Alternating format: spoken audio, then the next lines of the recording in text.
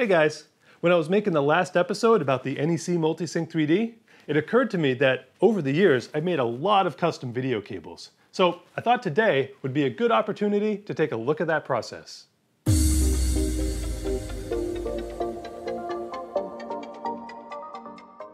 Here are a bunch of custom cables that I've made over the years, and the reason you may need to build something of your own is to adapt one manufacturer's proprietary video connector for another type of display. Things weren't all that standard back in the 80s, and every vendor used either a different type of cable or pinout, even if the signaling itself was the same. For example, here we've got an Amiga's 23-pin video connector going to a standard 9-pin connector.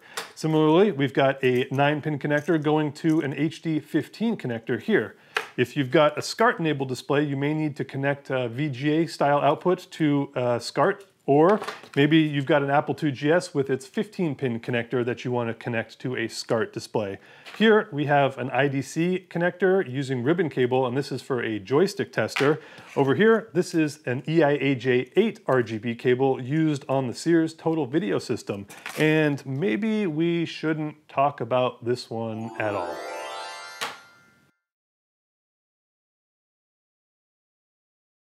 The first connector we'll look at is the screw terminal, and these are pretty self-explanatory. You just connect the wire to the numbered block that you want, and away you go. They work great, and they're really good for prototyping, but they are a bit bulky compared to the other types of connectors we'll look at in a moment.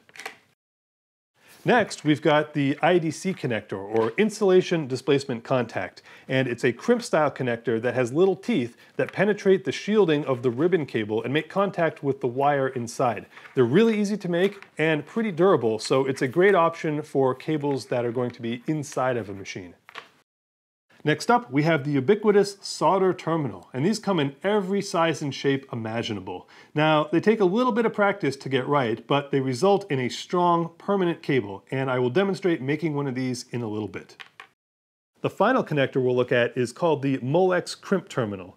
These connectors have holes in them into which you insert crimped wires that have either male or female terminals on the ends. Now, they're not my favorite, but they are solder-free and they do allow you to pop pins in and out easily and switch them around if necessary.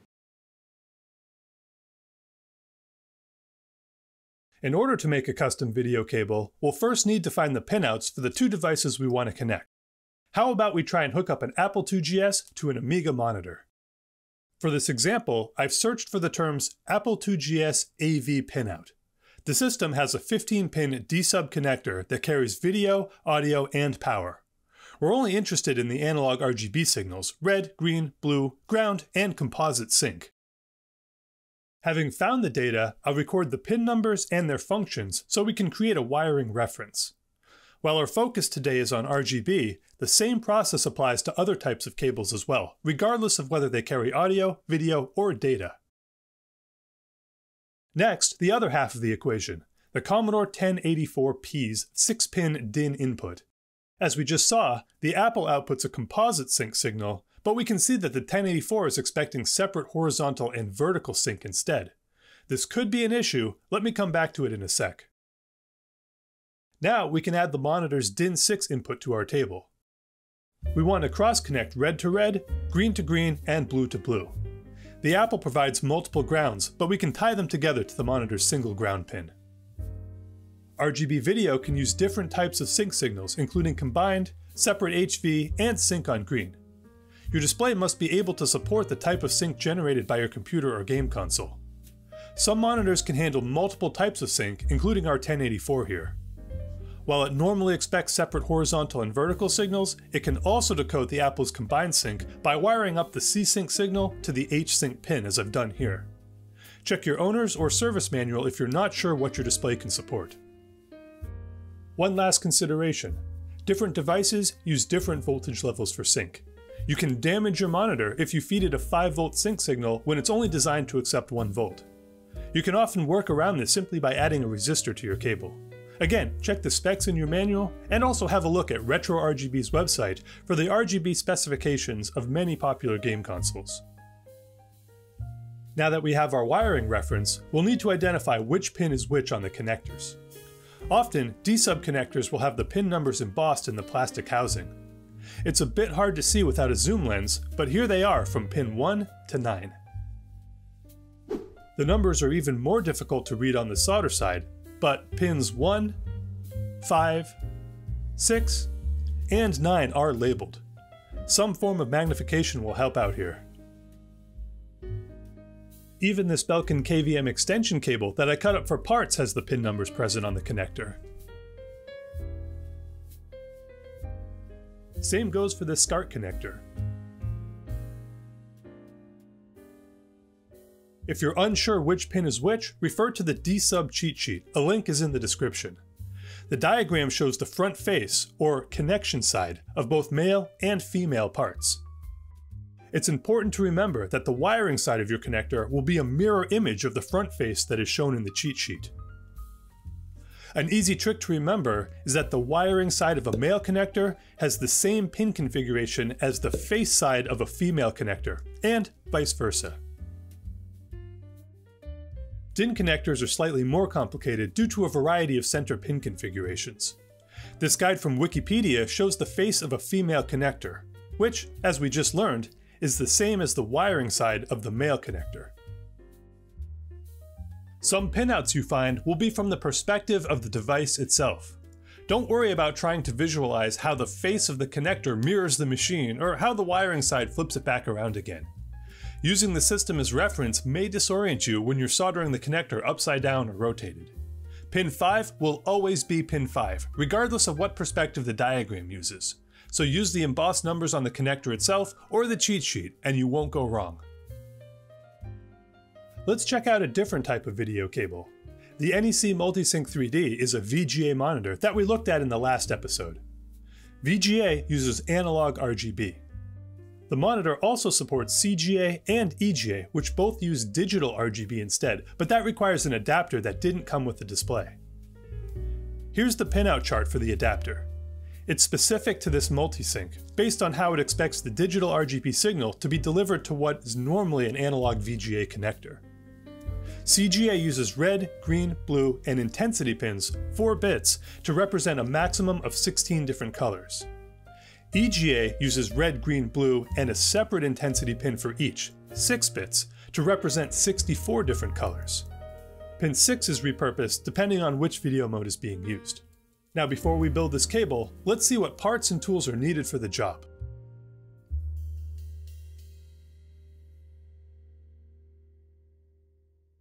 First off, you're going to need to source the appropriate connectors for both ends of your cable. Now these are all readily available online, and here we have a variety of D-Sub connectors, a SCART connector, and a DIN connector. All of these are commonly used in RGB cables. Of course, if you're going to use custom connectors on both ends, you're going to need a piece of wire, and I keep offcuts from old projects lying around for just this purpose. Another option is to purchase a pigtail from an online vendor such as this one that I got at DigiKey. On one end is a professionally built DIN connector, on the other end is a pre-tinned set of wires just ready to be connected to anything else that you want. Another option is just to cut one end off of an existing wire that you no longer need and put something else on in its place. A good source for cheap donor parts is your local thrift store. For $1, you should be able to find plenty of commonly used computer cables, and sometimes uncommon ones as well.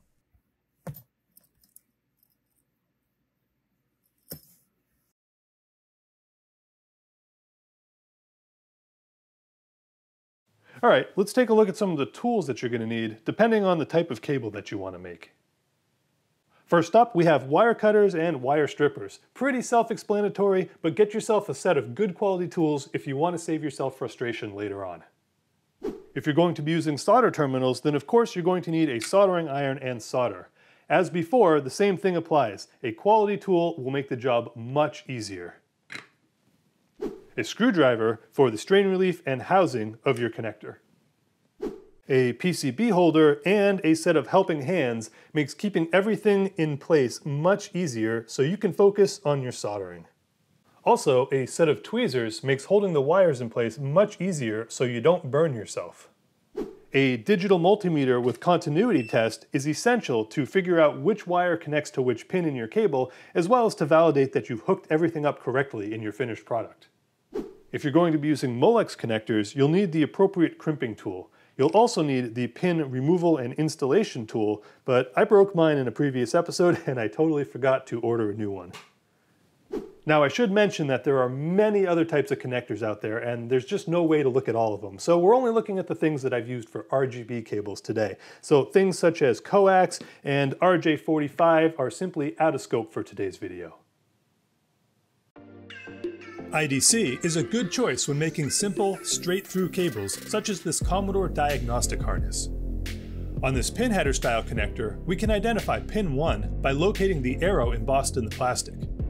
Choose a wire to represent pin 1, I picked blue, and cut your ribbon cable to length.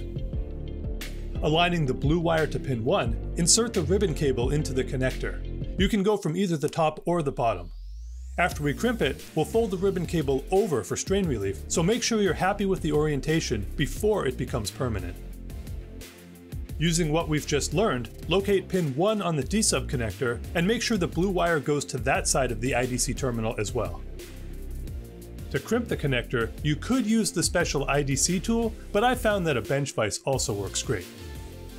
In this example, I'm going from a 10-pin to a 9-pin connector, so I've separated out the unused wire. Apply only as much force as needed to close up the connector. Too much and you could easily crush the whole thing. IDC is quick and easy when making straight-through cables like this. Custom wiring is also possible, but it's more difficult.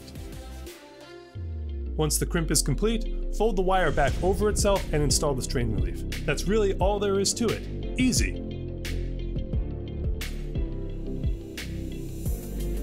And here's the diagnostic harness in action. These IDC cables are easy to roll up and store away when not in use.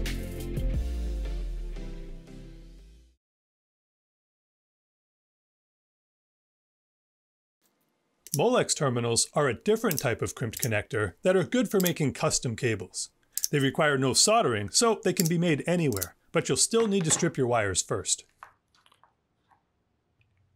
A special tool is required to crimp a male or female pin to the wire. I have a cheap one that hardly works at all. The terminal falls out constantly, and I can't get it to crimp the wire and its insulation at the same time. As a workaround, I'll position the terminal in the tool, insert the stripped wire, then crimp only the outer part around the insulation jacket first. Now, the terminal can't separate from the wire when I insert it into the tool and crimp the inner part around the exposed copper.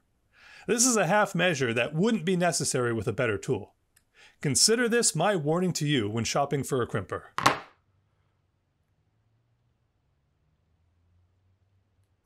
Once all your crimps are completed, you can insert the pins into the corresponding holes of your connector and use the special installation tool to lock them into place.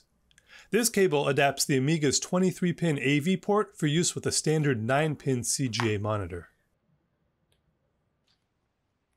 If you make a mistake and need to rearrange your pin configuration, the other end of the installation tool can be used to release the terminal from the connector. When assembled correctly, Molex terminals can provide higher durability and electrical conductivity when compared to IDC connectors.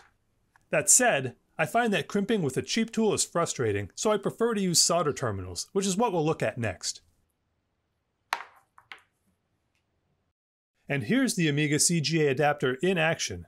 It's a little known fact that all Amigas can output 16-color TTL RGB. The implementation is a little funky, but it was a useful inclusion for those who already owned a CGA monitor at the time.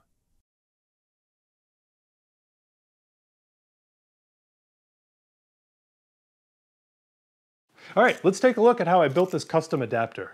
It's an RGB cable, which is kind of the most common thing I've had to make over the years.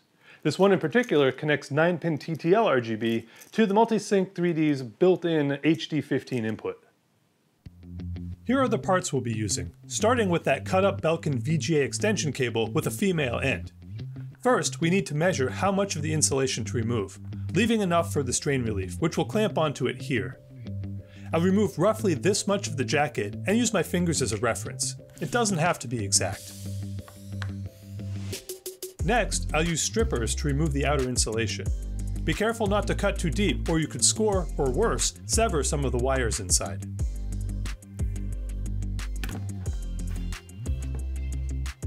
Now I'll use this stripping tool to expose only as much wire as I'll need to solder them to the connector. Removing too much insulation could result in a short between the wires inside your connector. I like this tool because it allows you to strip multiple wires in a single shot, as long as you line them up carefully. Now, we need to tone out each of the pins from the VGA connector to determine which wire goes to which pin.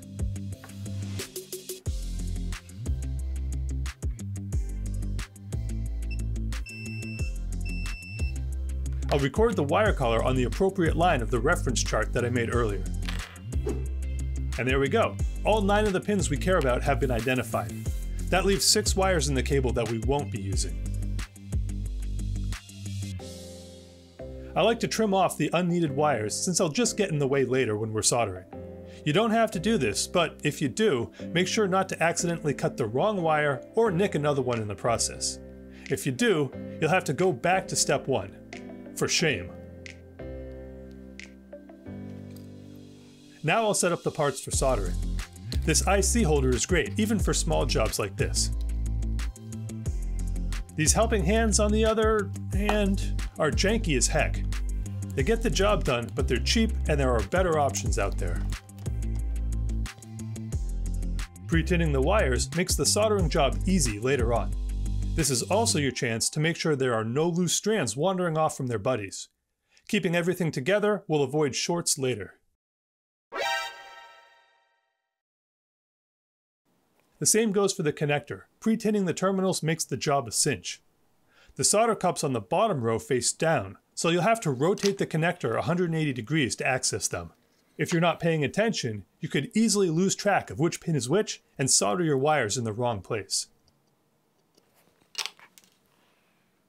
The moment of truth. Refer to your chart and solder each colored wire to the correct pin.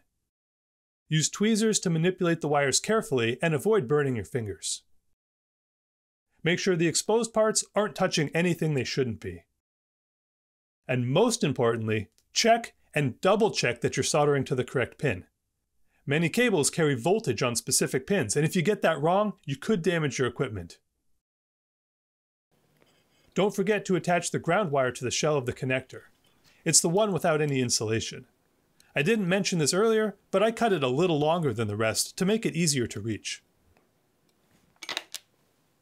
And there we go, one DE9 connector all soldered up and ready for action.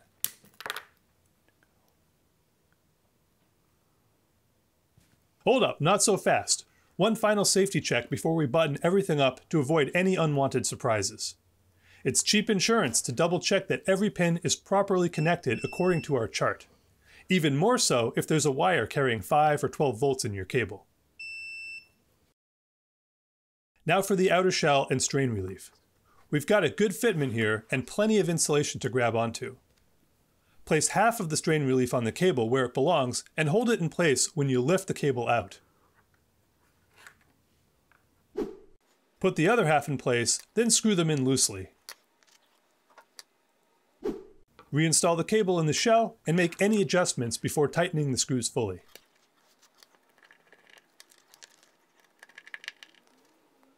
Finally, the outer shell. You can place the 2 jack screws now or try to sneak them in later when the shell is assembled. Yeah, that's really what they're called. I didn't know either. Anyway, either method works, and I've used both in the past. All that's left now is to secure the 2 halves of the shell together and we're done. That's a nice looking adapter, that is.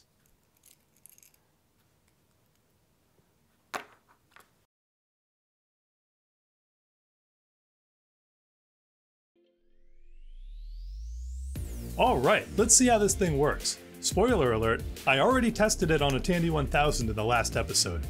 I don't have an EGA machine to test with, so how about we hook it up to the Commodore 128 and give the VDC a workout. Final thoughts. There's a vast number of cable and connector types and multiple ways to build them. I've only showed you the ones I've personally had experience with, and the techniques that work, or in some cases, don't work for me. I'm sure to have missed something important, so if you have any tips or tricks you want to share, let us know in the comments. Maybe this little tutorial will inspire some of you to try your hand at making your own custom cable. After all, with a little practice, it's easy. Alright, so I hope that was helpful to you. If it was, you know what to do. Many of the parts and tools I showed are available on the RetroBits Amazon store. A link is in the description. I hope you enjoyed this bit. Thank you so much for watching, and we'll see you next time on RetroBits.